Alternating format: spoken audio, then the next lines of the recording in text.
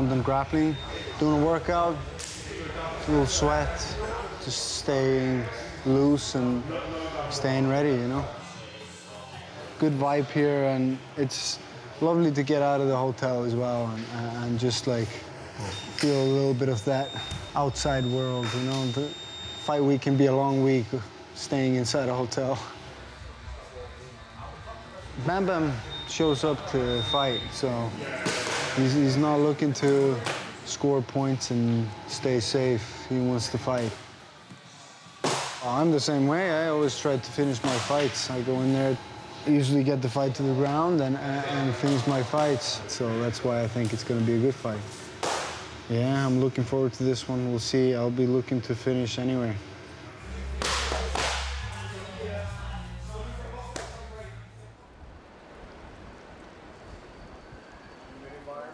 I've been training with Gaethje for years, and like, this is by far the best I think she's ever been.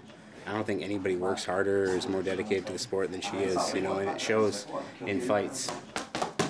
You literally, she's one of those athletes that you have to tell to like chill out. Like, hey, you can't do 6 workouts every day, 7 days a week. I don't think a lot of people realize how good she is. I think this weekend people might start to pay attention. I feel great. I had the UFC PI every single day, working on my knee to get me back into good shape. I'm loving the feel. I think I'm getting energy from being in the UK and being on a massive card like this, which is something I've really wanted. And obviously watching the first 2 London cards, I was barely able to walk at that point from my ACL, so I knew that I had to be on this card. Super special for me to get on this and have my family coming from Scotland, so yeah, I'm stoked about it. Oh, it was great. She threw that left leg up, which we've been working, to be fair, and she smoked me with it, and my hands weren't up, and that's kind of what we're expecting here, so that was good times. Sorry. Did it hurt? Yeah. She's always hit hard, but genuinely, since the knee surgery and building back up and getting her back to form, she has hit harder than she's ever hit before. She's fast, she's sharp, punches are straight. Everything's firing, you know, full cylinders. I'm going to go in there on Saturday night and get a finish over Jennifer Maia, and then hopefully a top 5 opponent from there in a big year. As I said, this is my time and I'm ready to prove it to everybody. It's going to be an impressive performance, and then the rest of the year you're going to have to wait and see.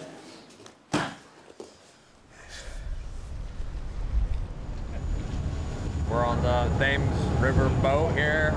Got on at Canary Wharf, headed to the London Eye, kind of seeing a little bit of all the sights in London, you know. So one of the local told us that this was the, you know, a good tour to be able to see everything. You know, they're not telling us anything really, but it's still, we get to see it all. It's a great experience.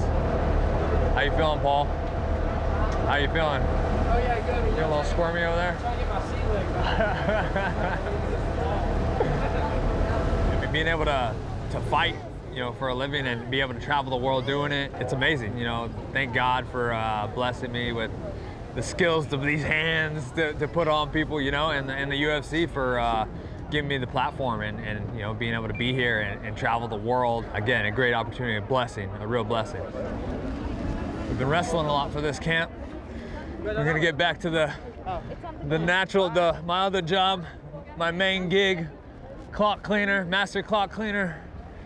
And Saturday night, be cleaning that Gunnar clock. I've always been one of those guys who's been here to challenge myself, who's been wanting to test myself against the best. If you have what it takes to beat me, but you got to test it, and I'm going to give you everything. And this Gunnar matchup came up. Let's do it. You know, I'm going to prove to them all, show them I'm the better wrestler. I'm going to out-grapple him, exchange with him, and that'd be a big mistake for him. So It's going to be good. yeah, it's got the tail on it. I'm here to be the best version of myself, and by doing that, I got to take on everybody. Smell that and then buy a salad. All right, you got it. Just watch for bones. Oof, look at that. It's good. Now we got our picture to post. Boom.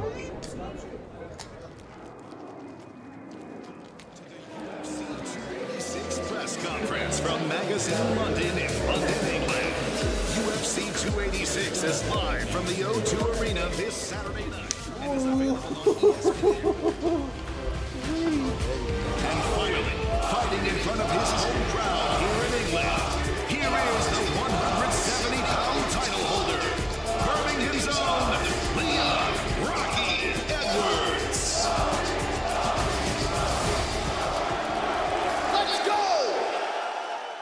This is a question for Leon Edwards. London, what's up? Let's go! Yesterday at the media day, Kamaru said he wondered what you've done in 2 fights to prove you can beat him. I'm curious what your response is to that. Put my shin across his head. What the f?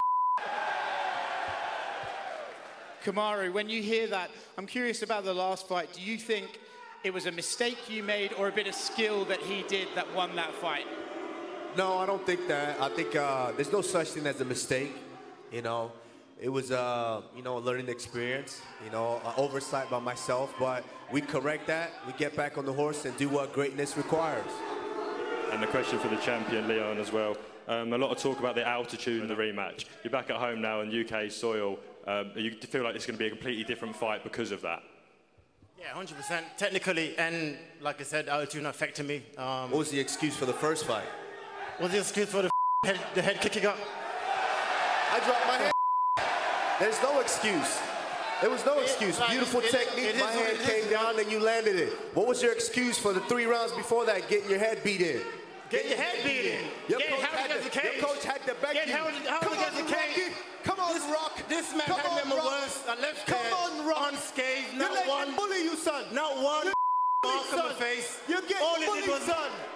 Leon, question to your right. The O2 sold out in minutes. What does that say about the standard of mixed martial arts in Britain compared to boxing, which is struggling to sell out this arena? I think mixed martial arts is growing massively, you know, like since the headshot, it's been crazy. The gyms have been busy. The fans are excited to have it back in the UK, and that's the reason why it sold out that fast. And I am proud to be adopted by the UK, and I'm proud to be Jamaican also. So yeah, Saturday night I'm representing for both UK and Jamaica, and I'm gonna put on a show for both of them, you know. Rafa, about 2 years ago we spoke, and I remember you told me you didn't want to be rushed and you wanted more time in the cage. But unfortunately, because of all of your great performances, you're now in a co-main event in a pay-per-view. How does that make you feel? I don't know, yeah, I'm still thinking like that, but what I can do, bro? I'm just too good, you know, that's why I'm going too fast, bro. Question for Justin Gaethje.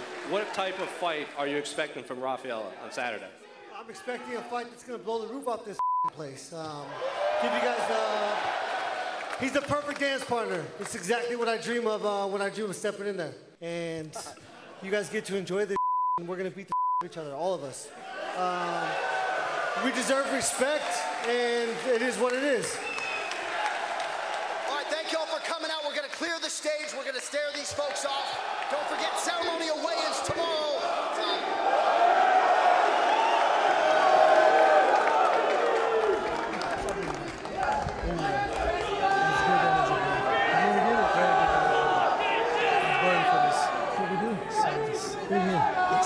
Thank you, gentlemen. Good luck.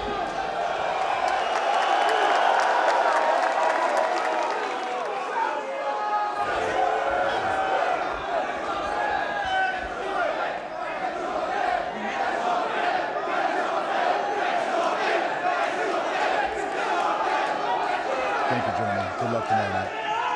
I sense the new confidence. You know, the thing about that is it's not natural. You haven't built that over the years and years of you working. So you feel in love for the first time, you're feeling all these things, but it's false confidence. And it's my job to go in there and expose that on Saturday night.